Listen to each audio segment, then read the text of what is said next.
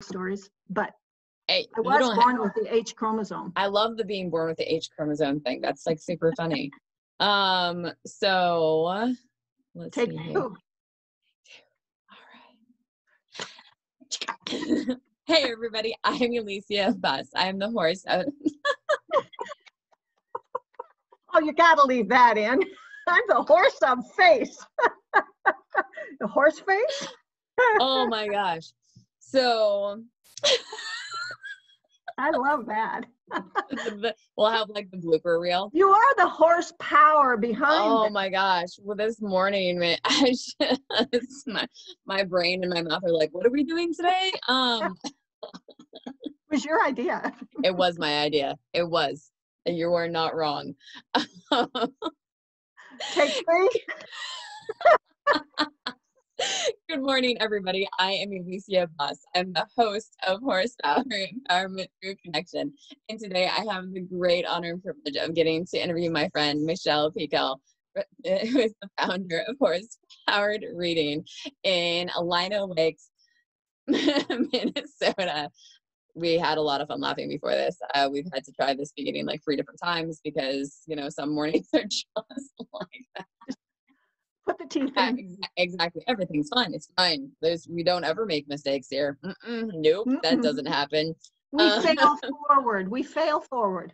We fail forward. It's a beautiful thing to get to model for people how we get to be brave. And even in recordings after like 40 something interviews, the beginning can still totally get bobbled. So Michele has this amazing program where she's integrated reading with horses. It's based off the Igala model.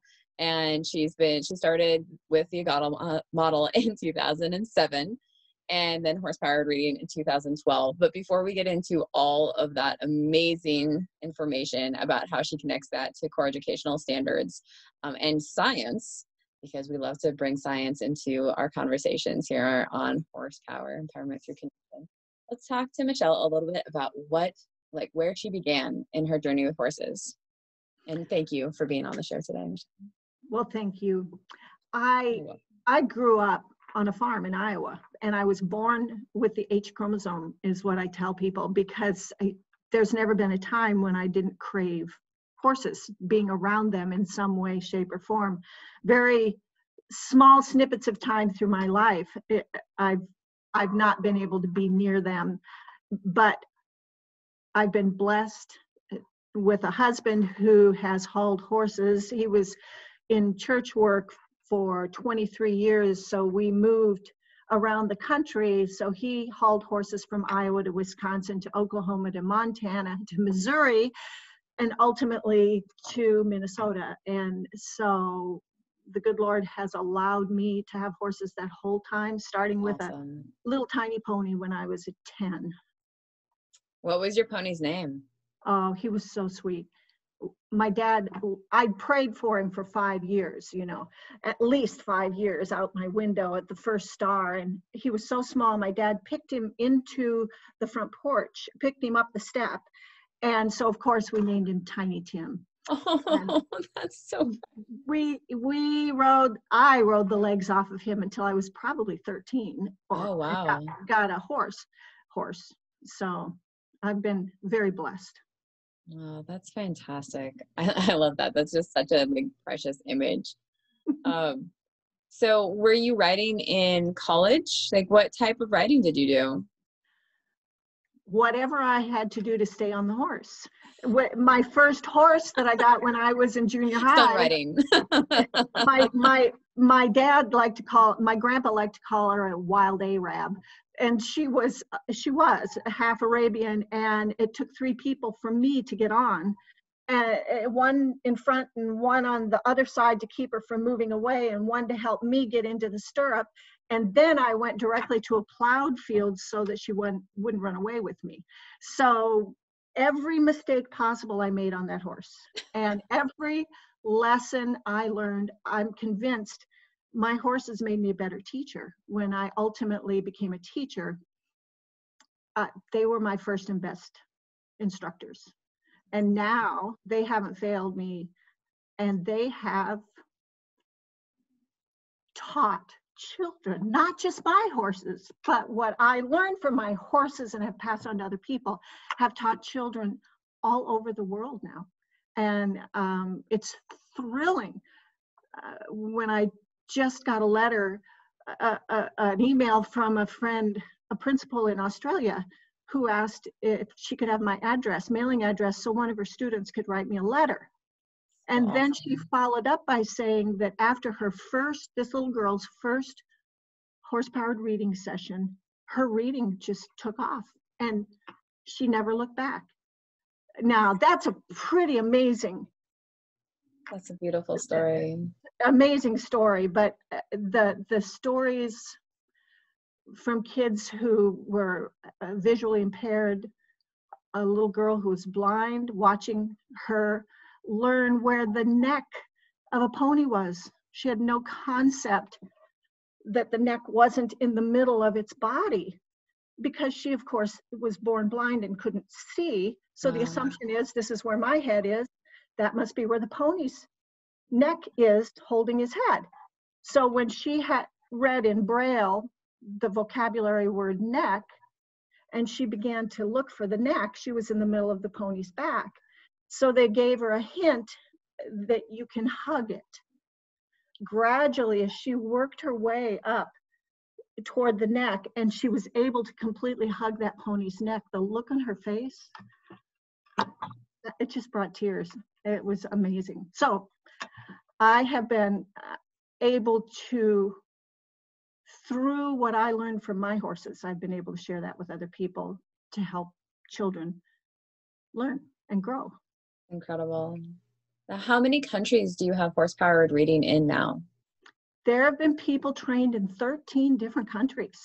And when I saw a woman do Japanese vocabulary words with the children, they weren't children, they were developmentally delayed adults with ponies, and they were working on basic vocabulary. They were miniature horses she took into Tokyo. Oh, wow.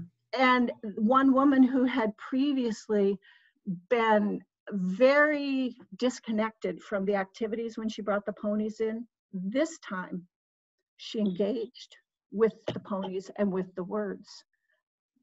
Blew my mind. I always wondered if it would work in other languages, and now we're getting ready to launch classes in Spanish in Argentina, in Chile, and we're getting books that have been written by a woman in Oman, the country of Oman, near the Red Sea, and another woman in Dubai, in the United Arab Emirates. She's the one that created the video that's on the website, the horsepower reading website, horsepoweredreading.com. I love seeing the equine work globally. It's so beautiful how people come together from all over the world. I'm very grateful. It's exciting. And then there are people that have been trained in 44 states in the US as well. So we've got 6 more to go. Where do we need to go? I know. I want to go to Hawaii. I just talked to somebody in Hawaii who joined the Facebook group saying, you know, I really would love to have an excuse. I might do an in-person training in Hawaii. There you go. I mean, if you need an assistant, I feel like I could make that sacrifice. You could do that. I could do that. I could. It would be okay. I've actually never been to Hawaii. It's one of the last 3 states that I have left. Yeah. Hawaii, Alaska, and Kansas. I'd love to do, I know people in Alaska, but we haven't moved into that. And strangely enough, Arkansas. There's nobody. That's a beautiful state. Arkansas. Yes. Lots of horses too. Yeah. I feel like it's just one of those states that we don't get to hear about very often. Mm-hmm. It's like this hidden little gem in the South. You can see most of I think I've got the list of the countries in the find a program page on the horsepowerreading.com website. That's really cool. So you are a trained teacher. I am actually a professor. My doctorate is in education and urban policy studies in education, but my specialty is literacy education.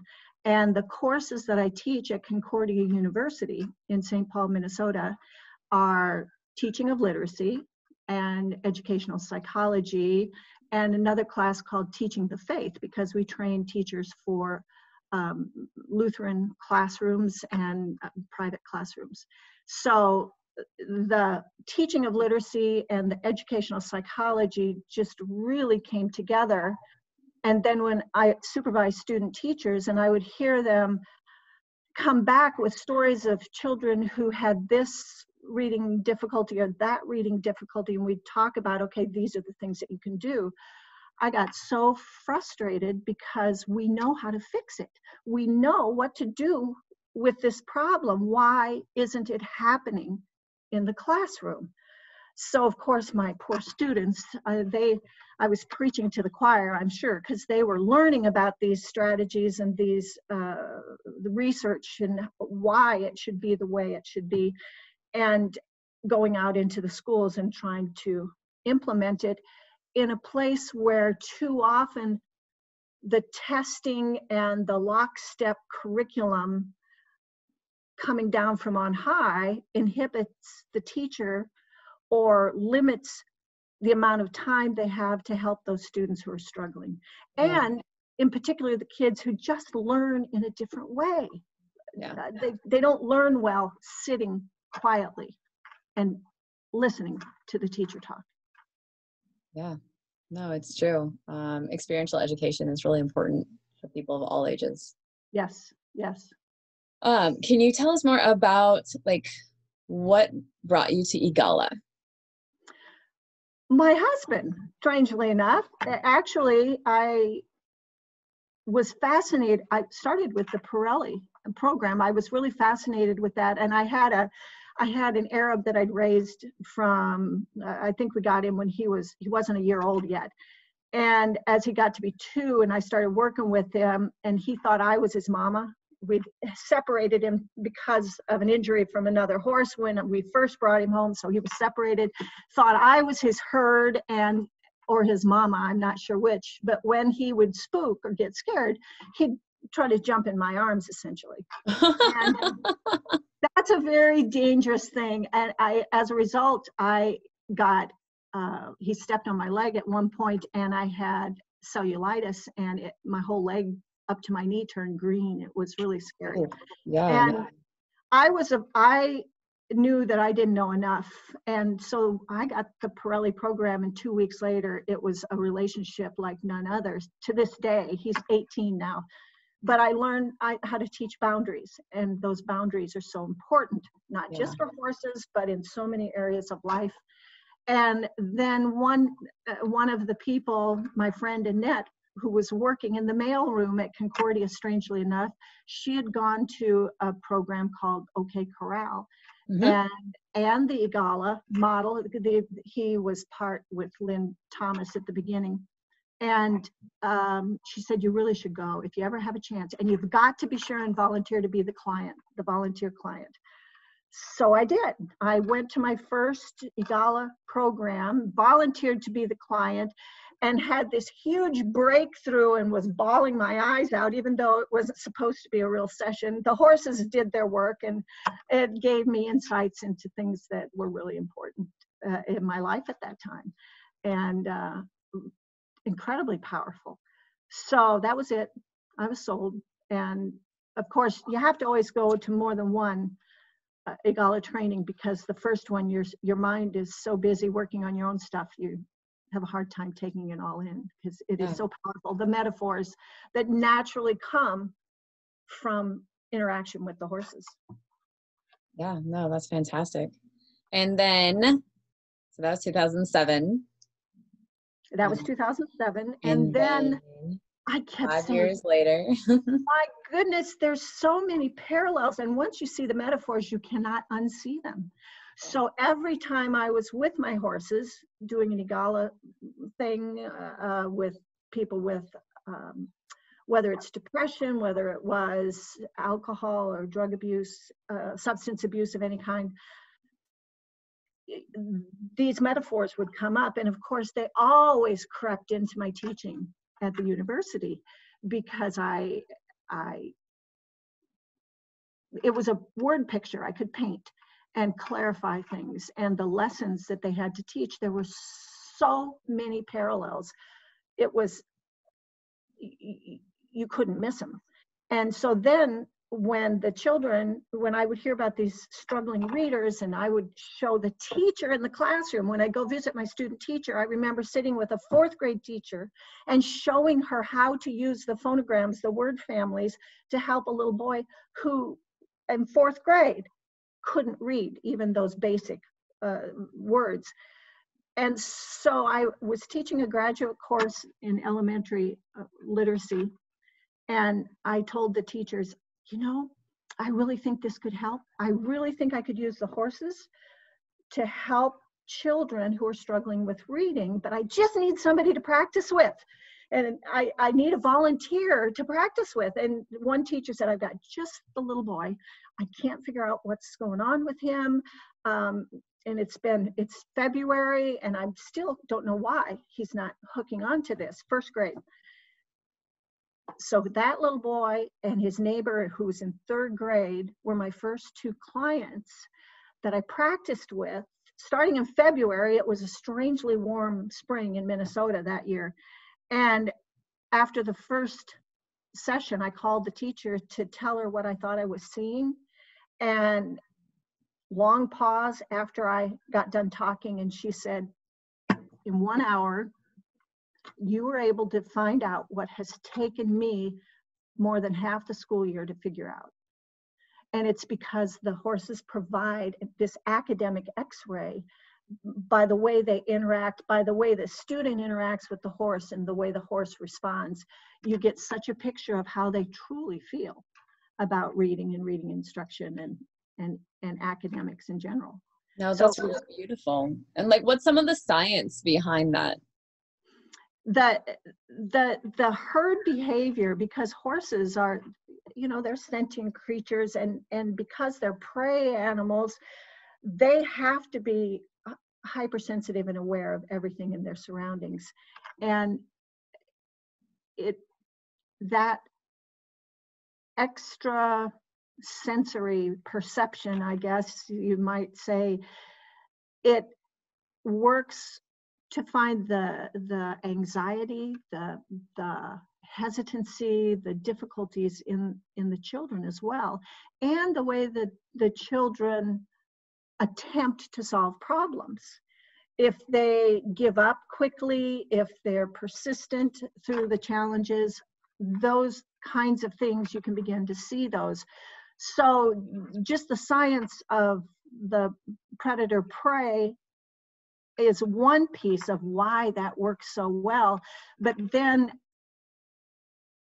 just being in the arena with the horses for the children, instead of being so self-conscious and feeling that they can't do anything, they actually have a being who's right there interacting with them, and it opens their mind enough, and it gets at the stuff that's been blocking them from learning, whether it's that low motivation, the belief I can't do anything anyway, they don't want to read, they don't think they can read, and often they don't persist long enough. They have that low persistence. They fail and they give up because they're convinced that they are a failure, and that's how they see themselves.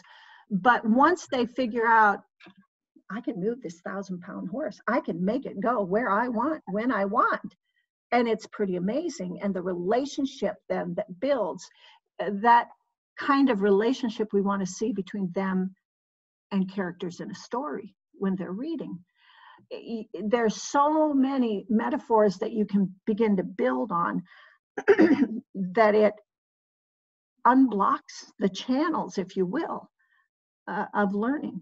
And so often, my hypothesis, as I've done this more and more and seen more and more, is that most children who are struggling learners and struggling at reading, they've had some drama or trauma around the time when they were supposed to have been learning those foundational skills, whether it was in the school, the way the teacher was teaching, something in their home, maybe a divorce, maybe a health issue amongst themselves or a family member, maybe moving schools, moving communities. Something happened during that time that took all of their cognitive energy to cope with. Yeah. So they didn't have enough left to be able to learn what they needed to learn to build that foundation that the other teachers think that they already know when they get into 4th grade and they can't read those basic words. Right. Yeah. And then isn't there a chemical reaction that happens when people get around horses and their brains? Oh, I think just the release of the endorphins and that, you know, that whole serotonin and the chemicals that bring that excitement and that joy, those, and you maybe know more even about the brain research. I have to look at my cheat sheets when I want to talk about it. But your brain, it just opens up the channels for most children. Does it work for every child? I would say yes, but not in the same way. Sometimes there are different things that parents think the child needs or the teacher thinks the child needs, and that's not the problem at all. Sometimes the problem is so simple that people aren't seeing it. Like the little girl, when one of the activities where they set up what gets in the way of reading, the road to reading, the obstacle course, they have to decide what gets in their way of becoming a great reader. And this little girl wrote the word hungry on one of the obstacles, which was so puzzling because her family, obviously, from looking at her and knowing the family, there was no shortage of food. She wasn't malnourished in any way. Well, when asked about it, she said, reading is right before lunch and I can smell the food cooking and I'm so hungry, I just can't concentrate on reading. Wow. Mom started sending a snack to school. Problem solved. Now she had another challenge that she wouldn't ask questions when she needed help. That was another challenge that we worked on as well. But the first one, that was a real easy fix. Yeah, no, it sounds like it. Oh, that's funny. Now, you have partnered with somebody else, so it's not just about reading, right? There are other subjects that you can use the concept and structure of horse-powered reading with. Well, when you think about the fact that horse-powered reading is really built on those, the key concepts behind the IGALA model, we work with a team approach. We work with the idea that, well, it's all on the ground, and also the idea that that student within themselves can discover solutions to the problems. So we set up an activity or set up the environment with the particular reading skill that we're working on, and then step back and hold the space while the horse and the child take the problems, put it out there, and they manipulate it and use it. So I've been doing the horse-powered reading for a little while, and I met Nancy Lyon, she was in class, I want to say maybe number 11. Out of 30, out of 38? Yes, we're getting ready to start class 38 this tonight. And so she was one of the earlier classes, and her specialty was math. She worked in a juvenile detention center and taught middle schoolers, high schoolers math skills that they maybe were lacking. And so it was natural for her to take these activities, which the horse-powered reading activities are built around a combination of some of the activities that people use in IGALA sessions, some of the activities that we use that are in my teaching of literacy textbook, the reading strategies. I take those and I make them I make them appropriate for the arena. We just shuffle things around so they become very experiential. And so she took some of those activities and just simply overlaid the math skills into it. And then I had another group where I had 7th graders that came out from a school that were primarily immigrant families. It was a global school, and they wanted to bring all the 7th graders out. Well, there were 40 of them, too many for one session. So we talked about half one week and half another week. They came for 4 mornings, at 20 kids at a time. And while I was in the arena working on some reading skills, the other teachers were outside the arena, and they were working with science and art, and of course we touched on history and language arts, cowboy poetry, things like that. So definitely good teaching is good teaching is good teaching. And educational psychology, those theories and skills as it relates to motivation, as it relates to how students learn, all of that, my years of teaching the educational psychology have been folded into it. So yes, indeed, there's so many directions. Like I tell anybody who takes the course, what you get, the curriculum, when they buy the curriculum, just consider this as a seed that you're going to plant into your program, and it'll grow according to what the soil is and what the needs are, what the environment needs. So you start with those ideas, and then you, with your creativity, you're going to branch out, and it will become a different beautiful flower or plant and blossom where it grows, where it's planted. Oh, so, I love that. So you think that it would be possible for us to create equine assisted learning activities for K through 12 to match core educational standards for every subject matter for schools?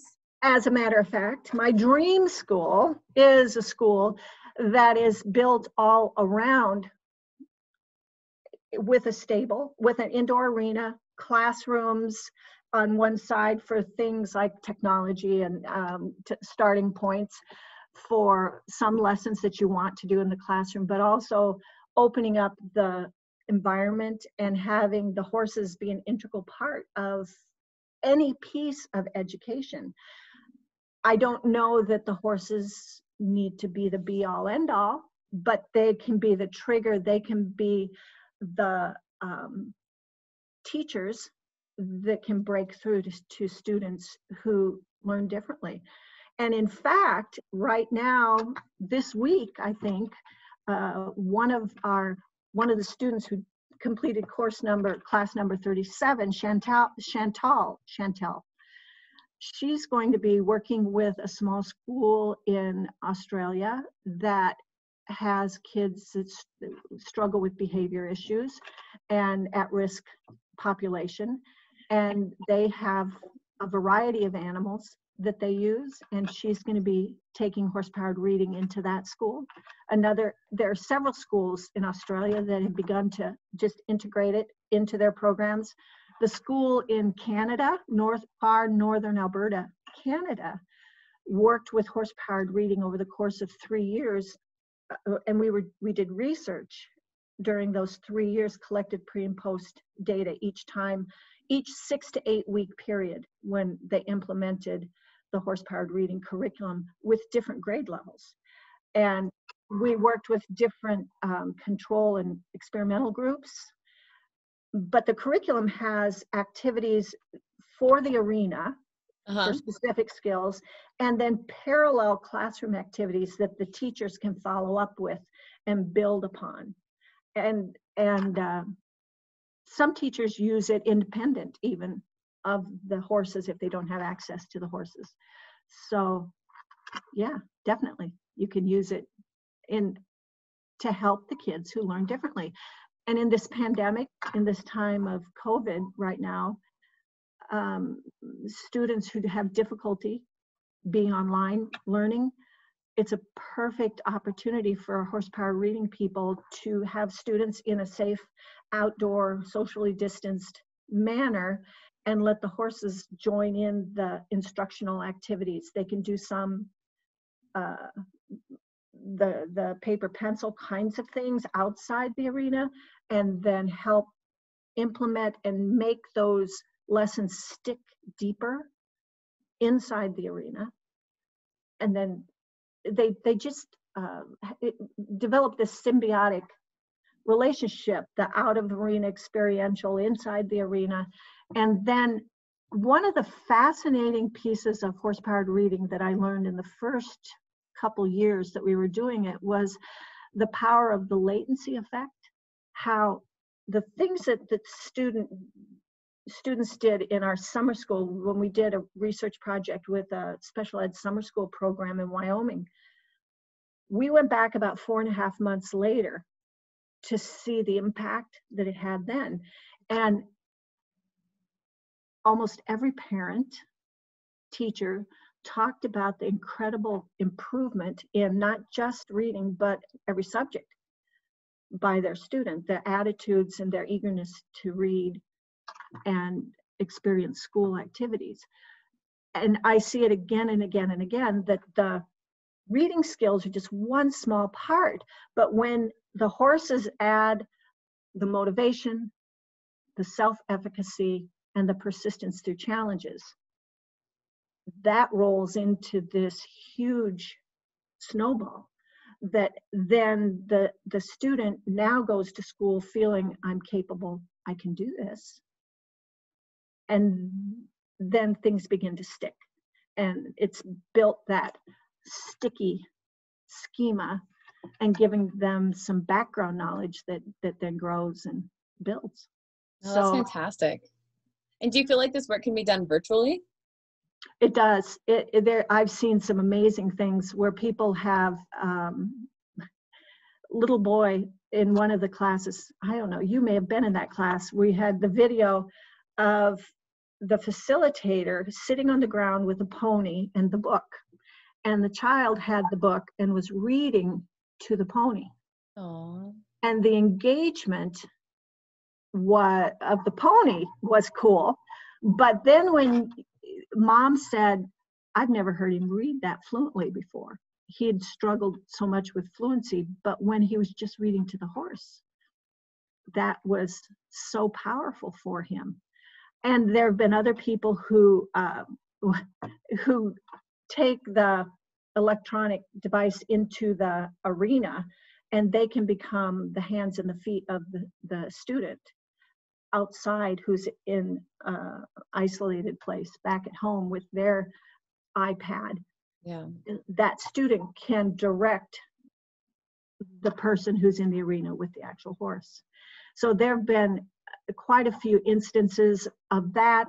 Also, even with just photographs or videos that people have taken of the horse, and then you bring the metaphors out. What's that look like in school? Two ponies were rearing up and playing. The owner said that they were playing together, but a student might say they're fighting. They're mad at each other because of this, or this one's bullying that horse. And those are issues that definitely can get in the way of student learning. Yeah.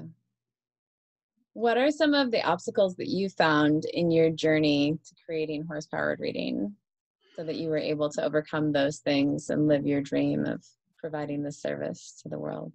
It was an interesting journey that there is a Bible verse that says,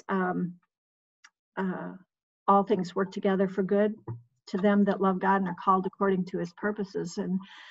And I thought, oh, this is such a wonderful thing. I should share this with the university. So I wanted to do an online class. When I realized that I had people scattered throughout the United States who wanted to learn how to do this, and rather than make all of them come to me or to one other isolated place, if I could, in fact, these were friends from Acres for Life who suggested, can't you do this online? And I'm like, ding. So I approached the university about it, and the person in charge at that time was kind of uncomfortable with it, and he said, something to do with liability, which I absolutely couldn't understand because it would be their horses in their place. So anyway, he said, but you can certainly use our platform, video platform, to do the class, and there's a free blackboard that you could use. And I was furious. I was just furious. I thought, well, that blows that. Steam was coming out my ears when I left. But he also said, well, then you can just charge what you want to charge, and you can get the profit. So the more I thought about it, I thought, well, maybe this could work. Of course, I was scared of online teaching. I didn't know how to do it very well at all. But the more I thought about it, this allowed me to keep the price point low enough, lower than some people think it should be. But I wanted to get it out there. My goal is to make a positive difference in the lives of these struggling readers. They shouldn't have to struggle. We know how to help them. And so I wanted to get this out to the hands of people who could help the children in their communities. So that was the beginning, where I started doing online courses. And I started out doing maybe 2, maybe 3 a year was all. But I try to keep them to 8 people, because the point of it is you're going to learn about reading, you're going to learn about the theories behind it, but then most importantly, you will have a volunteer client that you're going to do an activity with, that we will debrief, and then you're going to try it again, and we debrief again. So you'll have 2 experiences going into it, instead of saying, oh, I'm not ready. Yes, you will do it, or you won't get your certification of horsepower reading. And just the kids alone who've been helped through those classes, the stories, the gal in Argentina, watching her work in Spanish, and children, 2 girls who were just kind of lackadaisical, and they wouldn't do anything. They didn't want to go forward and follow the instructions, so they turned it into a treasure hunt for the second session. The first session, this or that didn't work, so they tried making it a treasure hunt to that the students were responsible for moving forward. And it was amazing, the things that the kids learned.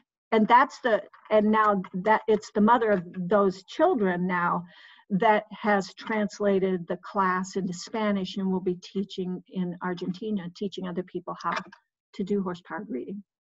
It's fantastic. There's so much there to get to unpack. There's so many exciting things. Are you still seeing clients yourself? Unfortunately, because of health issues with parents, my parents right now, very limited people that contact me. I do have opportunity to work with, but because of needing to travel and support aging parents. No, I totally understand. It's interesting, but it's very much the thing that makes it feel okay to me is it's just like when I went from teaching kindergarten, which I absolutely loved. I'd been teaching what they used to call remedial reading. And then I got to teach kindergarten, which I love, early childhood education. And I've been teaching that, but I wanted to make a difference in the lives of kids. I had the opportunity to come to Concordia University. And my theory was, yes, I could teach just this group of kindergartners each year, or if I used my administrator's license, I could teach a school or a school district. But at Concordia, I get to teach the teachers who will become the administrators and who have that outreach. So if I can impact them, the future teachers, that gives me a bigger reach. And in the same way, I can teach a very limited number of people myself on my little tiny farm, or I can teach other people how to do horse-powered reading and reach all the way around the world. Yeah. And reach students, blind and visually impaired students, or students who speak Spanish or Japanese or Arabic. And so awesome. That's fun. Well, thank you for all of that. So Michele, one last question for today's interview.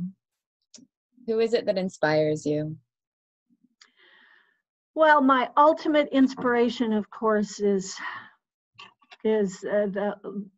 my Savior, God, who calls me, who I really believe has brought together all the pieces, all of the experiences that I've had, all of the failures or course corrections. They've all been very intentional, even to the point of the man that I married. I'm convinced God said, that's who you're marrying. And if I didn't have him, very few men, I think, would have hauled my horses all over the country. And I would have not been able to keep them because it's not a small thing. And we did not make a lot of money. So that I'm convinced that it truly is a calling.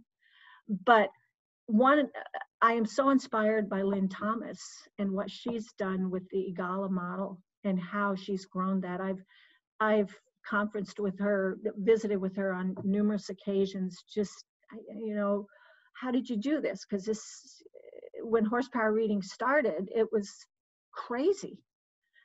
Nobody had done it, and actually, to this day, I haven't found any other programs that are actually teaching reading skills or helping set the environment to learn and reinforce skills.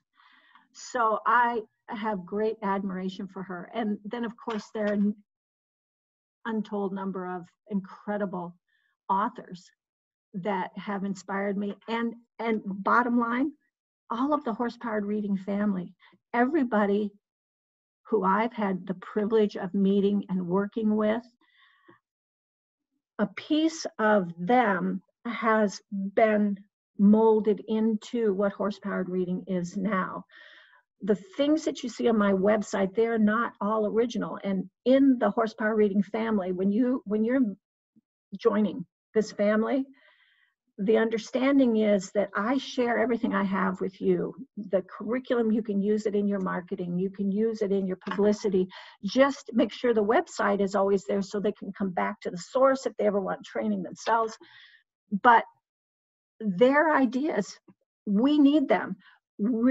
I want to be able to take your ideas and share it with other horse-powered reading people. That's why if you join the horse-powered reading Facebook group, you'll see lots of really cool ideas that are enriching those little tiny beginning seeds that I built into the curriculum to start with.